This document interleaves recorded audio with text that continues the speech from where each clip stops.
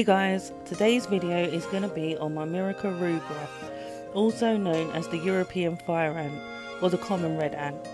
I currently only have a single queen Rubra colony, but I also keep Myrmica rugonodes and Myrmica scabranodes. I'm definitely not the best at telling them apart as they are very similar.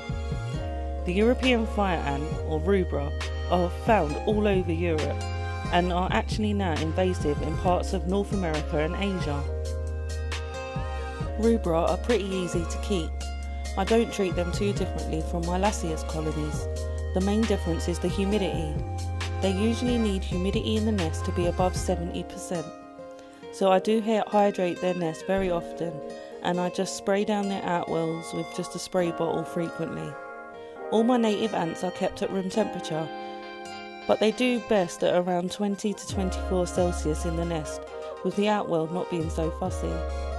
I've kept mine in acrylic nests, in test tube setups and natural setups, and they've all done really well.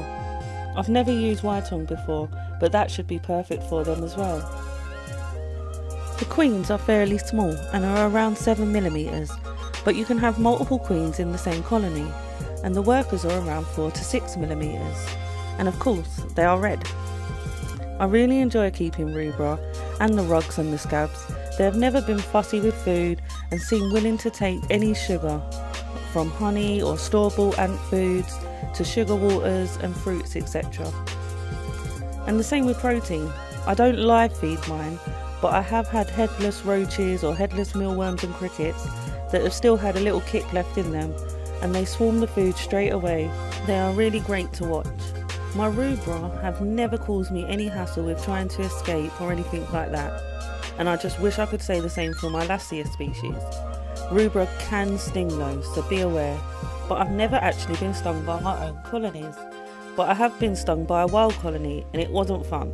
I think when you keep them yourself they get used to you and they don't see you as a threat, and they're likely just to see their ant keepers as their food bringers. They do occasionally grab onto my tweezers when I'm doing maintenance, and they pinch on and curl their butts round and try to sting them.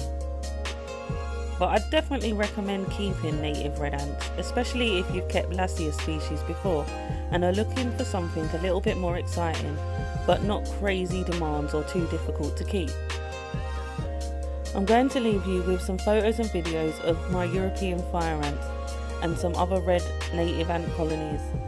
Some of them will be some of my favourite videos or photos I've ever taken of any ant.